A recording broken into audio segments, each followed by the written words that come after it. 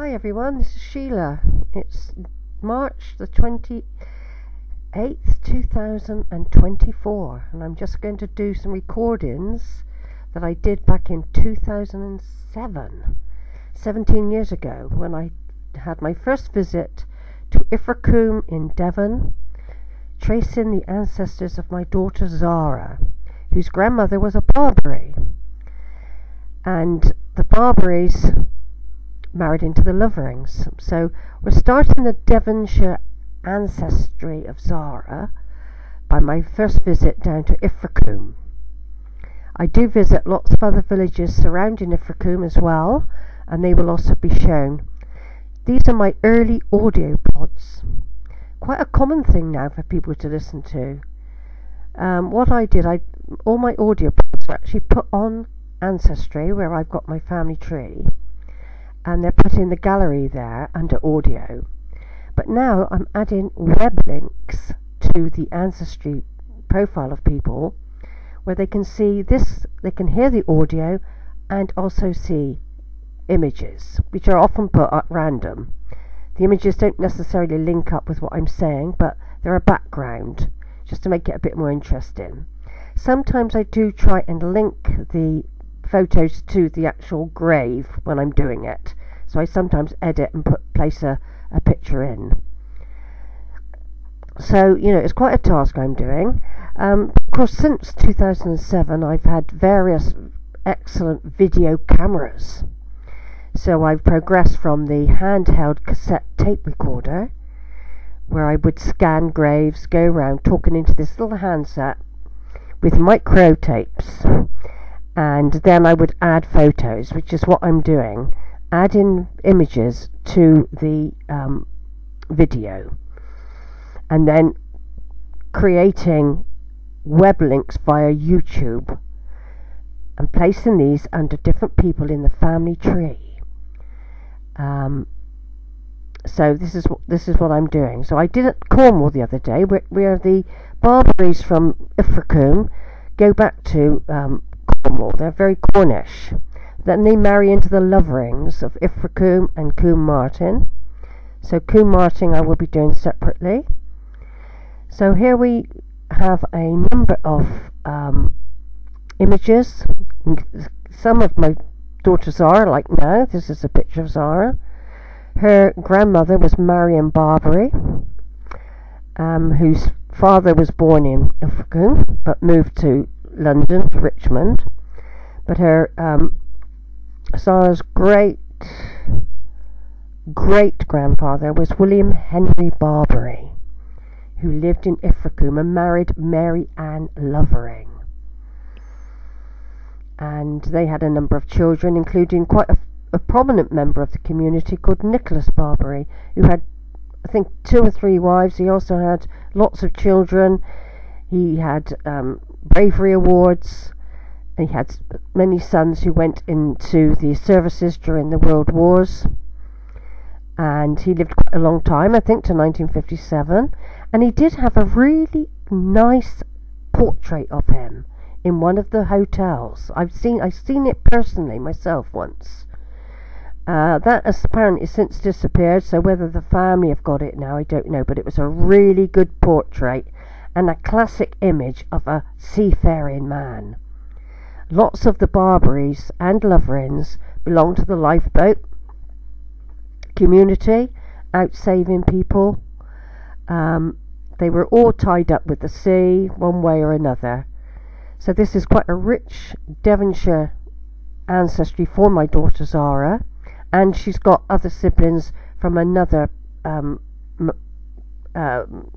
other. She's got half siblings. Her father married somebody else and had 3 other children, and of course Zara stayed with me, and I've got 3 other children as well. But I do all those trees separately. I've got a very rich tree myself, going back 1,000 years easily, and Zara obviously inherits all that as well. So there's quite a lot to do, and it's quite a passion of mine. I've been all over the UK in my campervan, tracing the ancestors, walking in their footsteps, visiting villages, towns, cities, castles, cathedrals, everywhere. hunting for the ancestors and verifying and looking for the information. I've been doing this for about 30 years now. I also provided quite a bit of information to the Ilfracombe Museum. I used to update them. I haven't done for quite a while now, but they used to allow me into their archives to get information like photos and things like that. So that's quite a good resource, and I hope one day to visit again, because I haven't been back since 2008, and that's 16 years ago. I haven't got any wheels at the moment, so I can't quite get down there. There's no train, as we know, to Ilfracombe anymore. That was a big pity when they stopped that train service. That was one of the things. A lot of people remember the steam trains that went to Ilfracombe. Like all over the country, the trains were stopped. Anyway, we're starting off this particular video with Holy Trinity Church, where I'm wandering around the graveyard, recording the graves, finding the ancestors of Zara, the Barberys and the Loverings, and other associated names via marriage. There's lots of information about these families. They were recorded in newspapers through various disasters where boats have crashed. They've been out and saved boats. They're quite prominent in the community and still are today. The Barbeary family still run fishing trips and things like that in boats. Quite a few of them still live locally. So anyway, I'm going to stop this particular part of the narration now, and then I'm going to add the actual audio pod. So over and out for a minute. Right, here we go then. We're in Ilfracombe. I'm rambling on a bit, and I end up getting to the Holy Trinity Church, where the Zara's great grandfather is buried, William Henry Barbeary, and others like great Nicholas Lovering, and lots of other relatives. So here we go, back to the tape, 2007 in Devon. Right, this is part 4 of Sheila's trip to Ilfracombe, where she's about to look round the Holy Trinity Church, the main church in Ilfracombe, where quite a few Loverings are buried, and William Henry Barbeary and his wife Mary Ann Lovering, and their daughter-in-law Rose Tucker, who married Nicholas Barbeary. So here we go. There'll be a break where I switch the tape over at some point in a minute.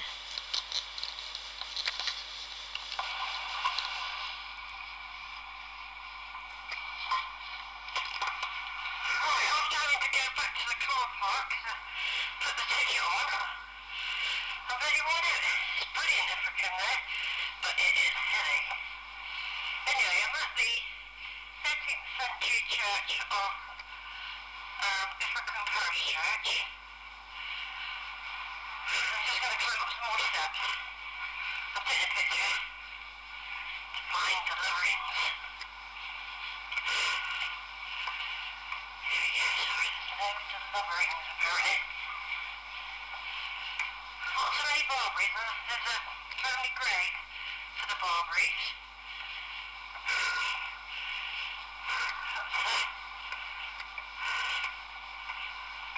Alright, here we are. Just turning the tape over. There's on the database in the museum, they've got pictures of the graves, the inscriptions, and obviously where they are.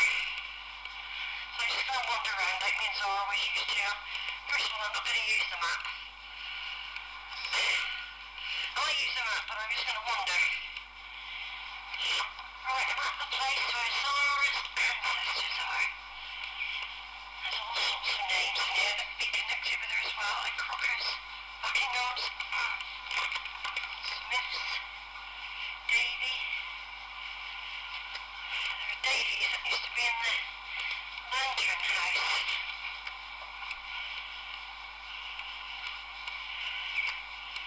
Buckinghams, yeah. Berries, Bryants. A 19th Making my way up now where they said they're going to be. I'm going to be in the middle, the Barbeary one. Which is quite exciting. Even though they're not my relatives, they're Zara's. I'm working my way up. I don't want to miss anything.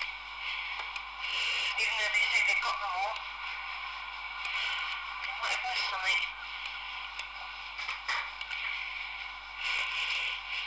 John Coates scamp, he's got a big flat one on the ground.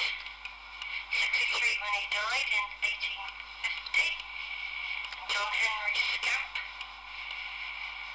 son of the above, who died 18,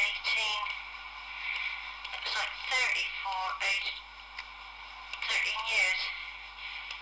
Never seen scamps. Oh, we got John Irwin up here. Remembering that Anne Irwin had a maiden name Irwin. Britain, Fanny Brittle. Right, John Irwin died January 13th, 19... I'm not quite sure what that is, but it's 19-something, age 67. Also Mary, his wife, who died December the 27th, 1864, age 40. Also the two beloved children, John, born February the 24th, 1852, died in infancy, and Walter John, born September the 12th, 1853, died in infancy. They could have been nephews and nieces, and that John Irving could have been Anne's brother. Some Parkers. I'm just looking at everything anyway, actually. Not in the right area yet, I mean. It's just nice to look at them all. They're really well preserved. Because they're made of different stuff to that soft limestone stuff that they have in Suffolk. These are made of sort of like slaty stuff. It's staying on them. Lots of boxes as well down here. Right, I think I'm now at the place where I've got to start looking properly.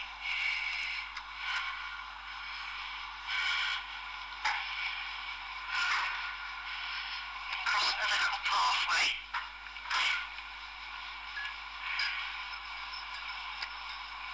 Little scan. Right, I found a John Loving. I will be down in loving memory of John Lovering, died November the 9th, 1871, aged 27. Mary Ann, his daughter, died April the 8th, 1873, aged 3 years and 6 months. Sarah Jane, daughter of the above, born October the 8th, 1871, died suddenly at Id near Exeter, August the 21st, 1890. I'm still looking for more. Right, I found Richard Lovering, who died October the 19th, 1887, aged 42. Also their beloved children of Richard and Matilda Lovering. Charles Ashford, that's A-Y-S-H Ford, died November the 10th, 1884, aged 3. Alice died January the 10th, 1885, aged 4 years and 6 months. Blanche died January the 13th, 1887, aged 4 months. Matilda Lovering died October the 16th, 1914, aged 65. That's Richard Lovering. Then we've got John Lovering of Slade, who died March the 8th, 1889, aged 72. Also Mary, his wife, who died July the 26th, 1891, aged 80. And also Mary Ann, wife of George Lovering, who fell asleep June the 18th, 1918, aged 75. Also of the above named George Lovering, who died May the 24th, 1928, aged 87. Here we've got on a plinth an upright granite Celtic cross in sacred and loving memory of Lorna Frances, daughter of John and Kate E. Lovering, died June the 17th, 1916, aged 18. And round the side of it you've got in loving memory of John Lovering, died 14th July 1968, 89, and of his wife Kate Elizabeth, died the 15th of December 1960, aged 87. That's a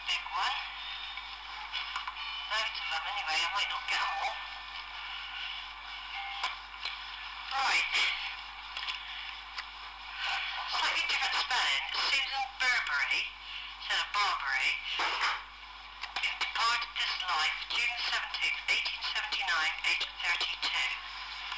Could be a link.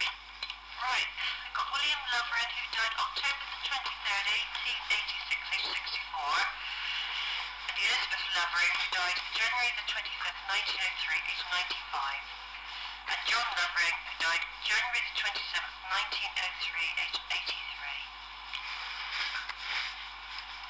I found the Barbeary grave. We shall meet again. It's got an anchor on there. Loving memory of Rosa, beloved wife of Nicol Barbeary, died February the 7th, 1907. Also their parents, Mary Ann Barbeary, died June the 19th, 1894, and William H. Barbeary, the brave lifeboat coxswain of this parish, died March the 12th, 1909. Also Harry Barbeary, April, soon I think that means, son, drowned on HMS Hampshire, May 1915, aged 21. There was some famous lord, can't remember what he was called now, that on that boat when it went down as well. So that's Zara's great grandparents here, with a sandy coloured stone with a slate surround. Looks a bit desolate. But I'll take a picture of it. Then I've got Mary, the beloved wife of Daniel Loverin, who died March the 17th, 1898, aged 74. How sweet the name of Jesus sounds in a believer's ear. It soothes their sorrows, heals their wounds, and drives away their fear.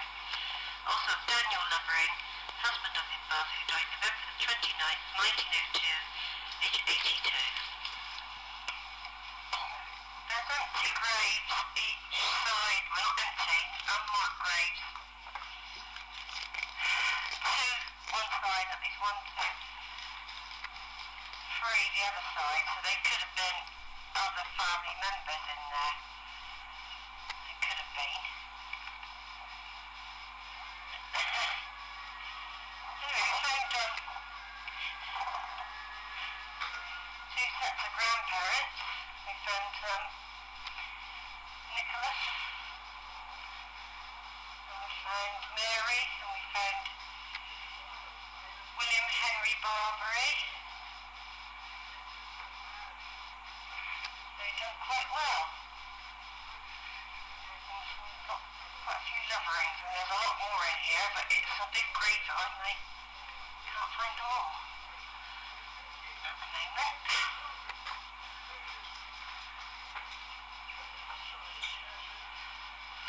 There's an Irwin here. Irwin. Philip Gammon. Lived his life 1902, age 56. Also, Anne Irwin died at Wintrim Sleigh, August 15th, 1906, age 71. Not quite sure what the relationship is there. Perhaps that was her maiden name. I can't remember Gammon. Right, this tape, which is part 4, ends now, and the live tape will be continuing with part 5.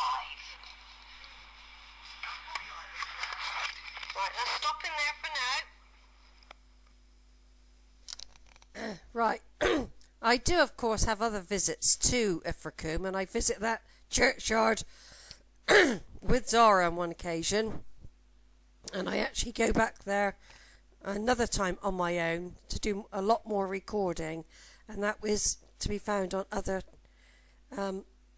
audio pods, which I am doing. Over and out for now.